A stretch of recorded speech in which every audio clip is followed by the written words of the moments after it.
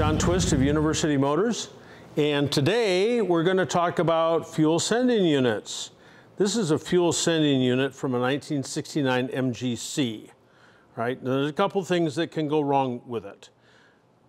One, the easiest, is the float is no longer a float, it's a sink. And it fills up with gasoline. And no matter what you do, it's always sitting on the bottom of the tank because it's as heavy as the gasoline is in the tank. So that's not the case here. This is good. Shake it, listen to it, look at it. If it looks good, it's good. The whole reason you're fiddling with this is because something's wrong. So all this is a wire wound rheostat. So let's take him apart. Well, let's test him first. Let's take our ohm meter here, my handy dandy moving coil Fox Valley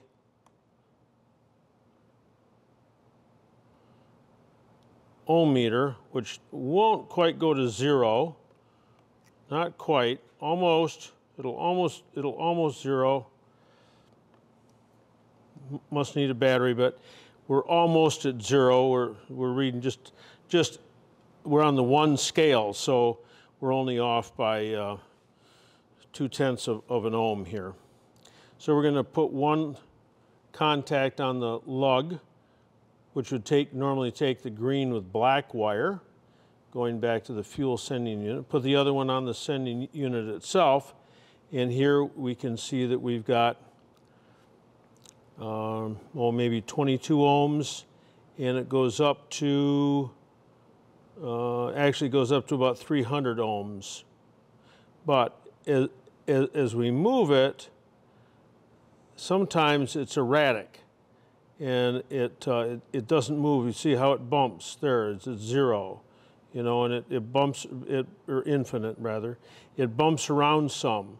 So you can buy a new sending unit, but the quality of the new sending units isn't as good as the original Smiths units.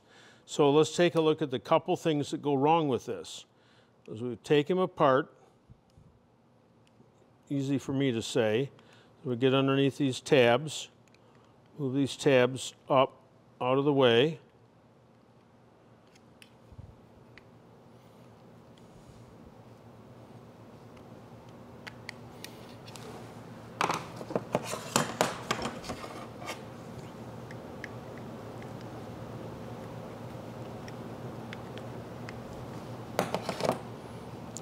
And the cover comes off.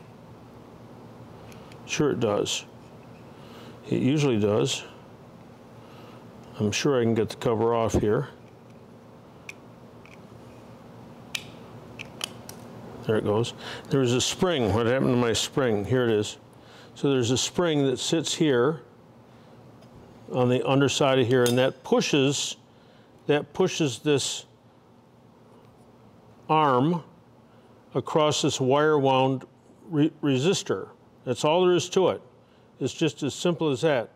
No magic, no solenoids, no transistors, no printed circuits.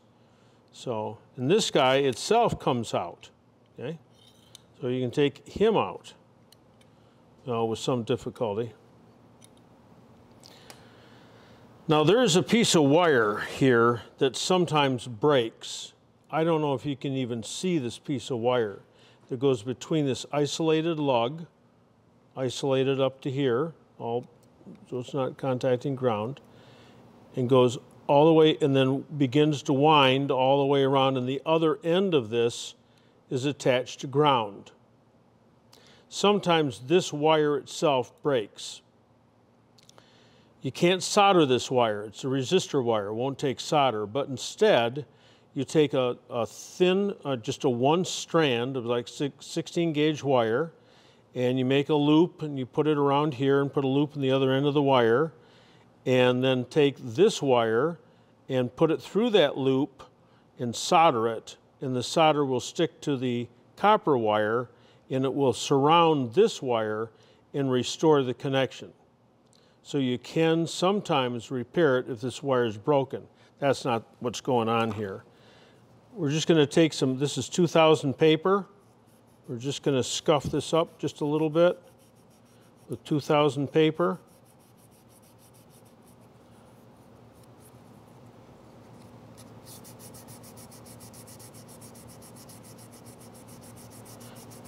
Mostly just to clean him.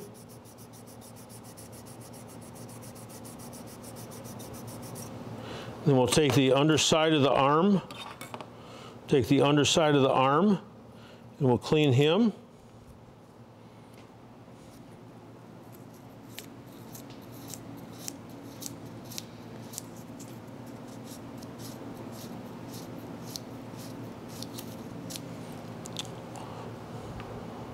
Feed this happy boy back through.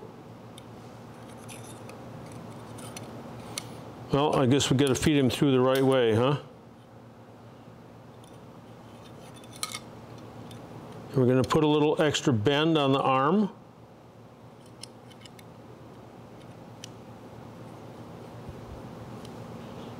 Put the spring back on.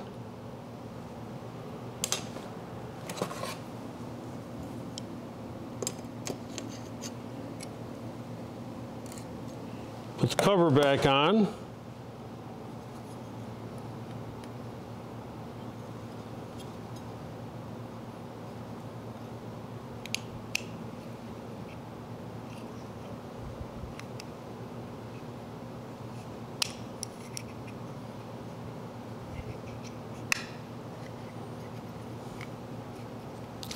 Bend the tabs back over in place.